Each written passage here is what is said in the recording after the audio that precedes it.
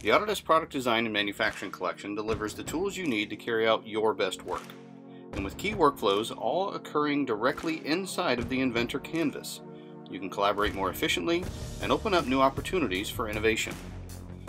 Let's take a look at an example of an engineer and analyst collaborating to design and test a spot welding station.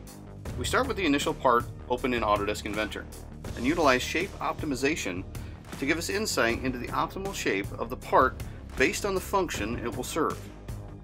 With shape optimization, rather than iterating on revision after revision, you can predict what areas of the design are critical to the functional requirements of the part and which material can be removed and still function to specification.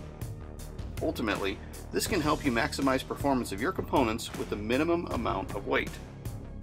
An analyst using Nastran In-CAD, integrated directly into Inventor, has a very efficient workflow. There's no file to import, no translation, or unmanaged data to perform his work to set up the simulation and generate the result.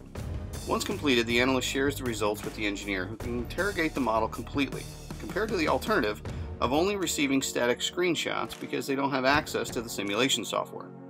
In doing so, they may find additional opportunities to improve the design. The engineer can easily run follow-on analysis to further test refinements to the design because the setup in Nastran In-CAD is associative to the CAD model.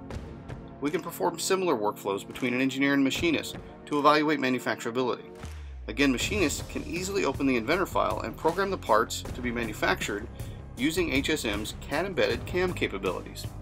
They can also share that information back with the engineer in the same applications being designed in. So again, improvements can be made that result in faster machining times or a higher quality part. In short, the whole is greater than the sum of the parts, with pretty great parts as well.